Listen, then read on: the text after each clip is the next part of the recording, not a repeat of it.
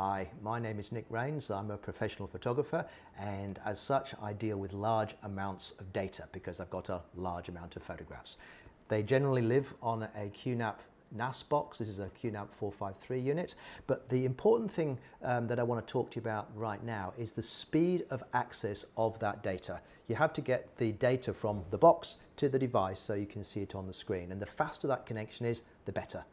Now, most people will have what's called a 1 GBE network, which is 1 gigabit per second network. That's pretty much industry standard, and it's fine, okay?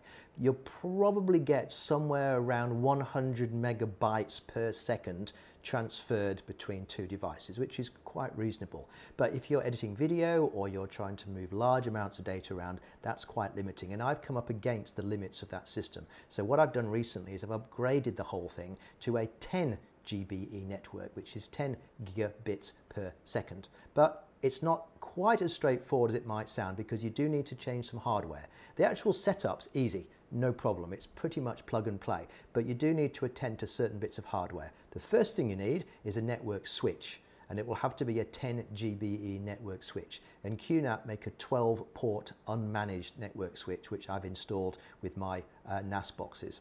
You'll also need to be able to connect your devices, such as this laptop, to the network cable itself.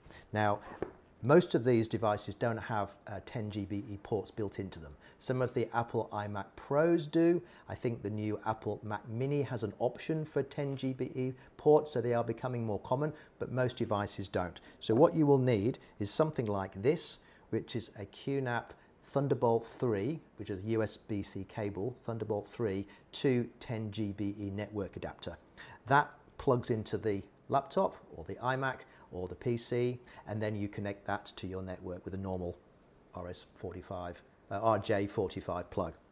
You will also need to upgrade your actual cables, because most people have, say, 5E or category 5E cables. That's the standard ones. They all look the same, they're all blue. I guess you can get different colors, but most people will recognize this as a network cable. But you have to read the text on the side, and it needs to be a category 6A cable. Then it's a case of replacing your existing network switch with the new 12-port 10 GBE switch, plugging your devices into your cables with these adapters, and that's pretty much it. Important thing is the speed. Now let me just show you, using a speed testing bit of software that I've got, just exactly what I mean by speed. And I'm going to compare wireless with normal 1 GBE with 10 GBE speeds. Let me just do that right now. These are the sorts of speeds you'd get from a Wi-Fi network, about 10 megabytes per second, which is fine for emails, but with a normal wired 1 GBE network, you'd expect to get around about 100 megabytes per second, which is at least 10 times faster, and read speed of about the same. That's fine, but let's look at what we'll get from a 10 GBE network, and that's 400, almost 400 megabytes per second. That's on write, and read is 528 per second, which is a lot. Now, if you're wondering why it's not 10 times as much, it's because it's limited by the actual speed of the hard drives in the devices. If you had SSD drives in them or something really fast like that, you might get over 1,000 megabytes per second. Okay, you can see how much faster 10 GBE is, and that saves me time. It saves me a lot of time. I'm constantly moving pictures backwards and forwards, and Lightroom particularly, which is my main piece of software, really likes to have very quick access to the image data itself.